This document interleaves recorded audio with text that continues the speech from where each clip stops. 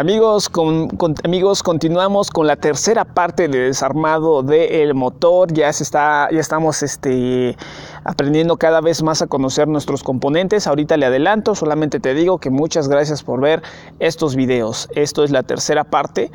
Es una motocicleta 180, no importa la cilindrada que sea tu moto, no importa si es una 250, estamos hablando de motores chicos, porque al final de cuentas todas vienen siendo casi iguales, tienen prácticamente casi lo mismo, cambiarían la forma a la mejor, ¿okay? Ya si vamos con motores más grandes, pues traen más cosas, pero siguen teniendo bielas, siguen teniendo cilindros, siguen teniendo anillos, todo. Ok, vean, aquí ya quité la parte de la tapa. Hay que quitar vean ese conducto, le estaba diciendo en un video anterior, ese conducto es para ponerle un radiador de aceite en el dado caso de que tú lo quieras poner, ya que la moto solamente se enfría por el aceite que anda circulando adentro. Si le pones el radiador de aceite afuera, pues tu motor se va a calentar menos y puedes darle con todo a la motocicleta sin detenerte ni nada de eso, sin miedo de pensar, ay, se está calentando. Okay.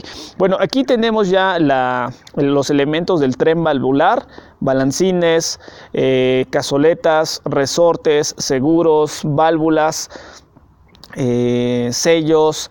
Así que vamos a comenzar a quitar nuestros tornillos que sujetan los balancines o las punterías. Son tres. Yo les recomiendo que empiecen del centro, aflojan media vuelta el del centro, el del lado y del otro lado, y ya después, cuando ya sientan que ya no está apretado, ya giran todo, lo sacan y ya los acomodan en otro lugar. Vean cómo está,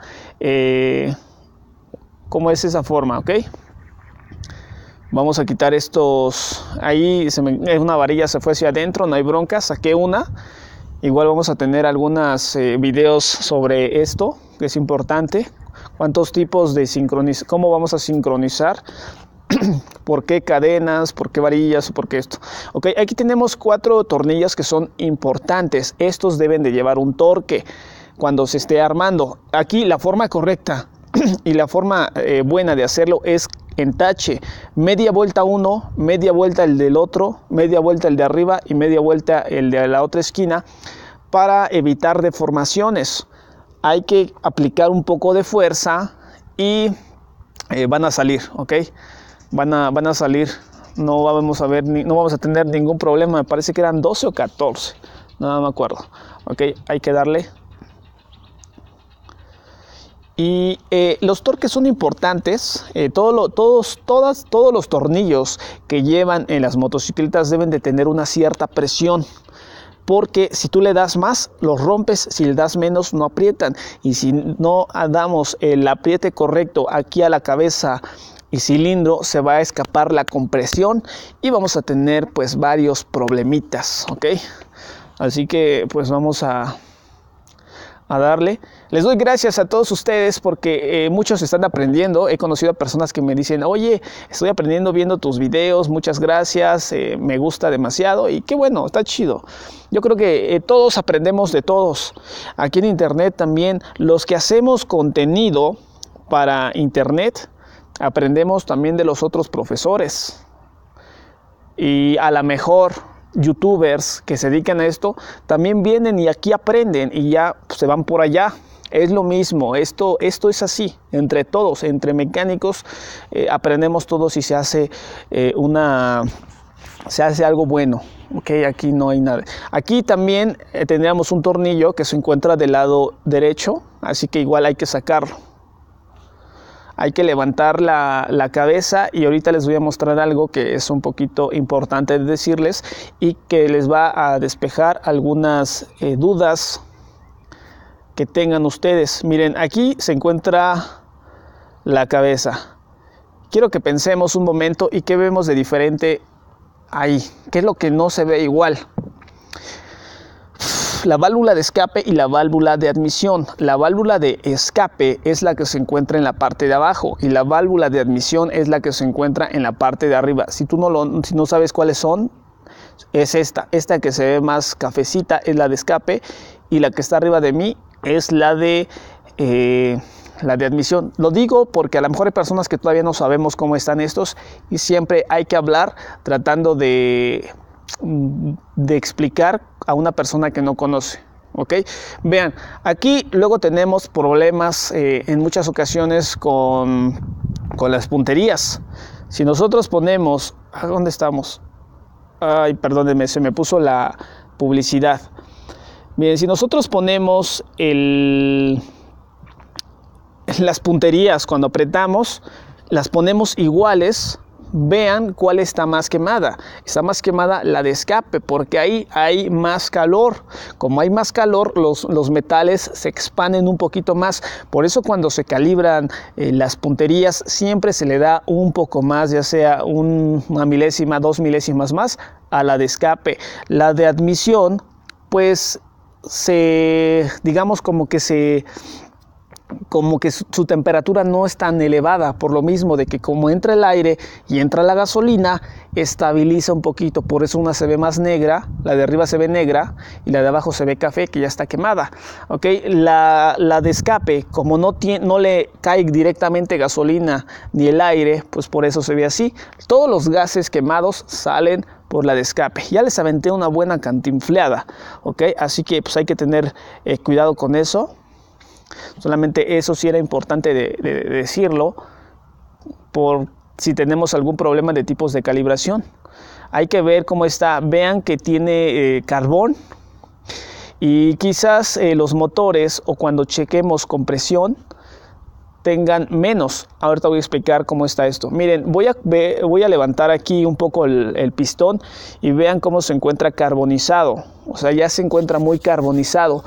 ¿Qué sería esto? ¿Qué problemas tendríamos? Pero antes que eso, vamos a quitar los 2 tornillos que están hacia los lados para poder levantar nuestro cilindro o nuestro monoblock, si ya es uno más grande.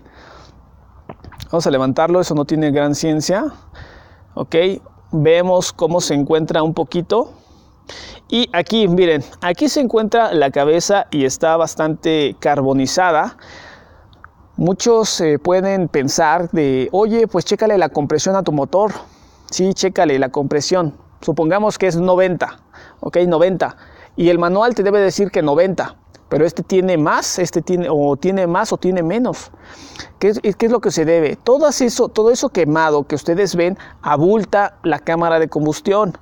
Supongamos que si su motor es 150, a lo mejor va a ser un poco menos o a lo mejor es un poco más, dependiendo todo esa carbonilla que se encuentre. Así que de vez en cuando hay que limpiarlo para que no tengamos una reducción en el espacio de la cámara de combustión debido a el carbón que se encuentra ahí. Ok, bueno, vamos a ver algo y voy a seguir explicando. Vean todo lo que tiene. Ok, iba a decir algo muy importante y se me había pasado. Ok, aquí se encuentra nuestro cilindro. Como ya es un cilindro que tiene bastante tiempo, que ya está bastante usado, por decirlo así, ya tiene algo que se llama efecto espejo. Este efecto espejo se le conoce aquí en los motores a un componente que se encuentra liso. Ya ahora sí que se ve como espejo. Tú lo pones y se refleja todo.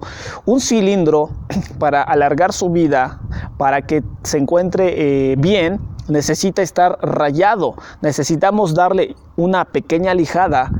Y si eres más especial, hay que usar una herramienta que se llama bruñidor, que tiene 3 puntitas, son como 3, vamos a hablarlo, 3 lijas, así, que tiene 3 patitas. Lo conectas al taladro y lo metes y lo sacas y le vas echando gasolina para que el rayado sea perfecto, ya que si se hace mal, vamos a tener fallas de una mala compresión. Si tú le das de un lado mucho, ponle que le das 100 lijadas en línea recta y del otro lado le das 27 o 30 o 50, aquí del lado donde le diste la 100 se va a hacer un surco y de ahí se va a escapar la compresión. Así que si no tienes el bruñidor, hay que darle una lijada en forma de tache, de X. Échale gasolina, dale una tallada, échale gasolina para que limpie todas las rebabas que quitaste y dale, ok.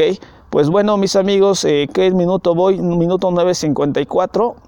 Hay veces que no quiero sacar tantas pláticas, pero me siento mal de que les diga, nada más quiten, y ya no. Es que hay que explicar a detalle algunas cosas. Ok, pues bueno amigos, esto es lo que vas a encontrar en el canal. Vámonos con el video número 4. Muchas gracias, nos vemos. Deja tu like, ya que gracias a eso YouTube me recomienda, yo ganando más, saco más videos y todos ganamos de todos.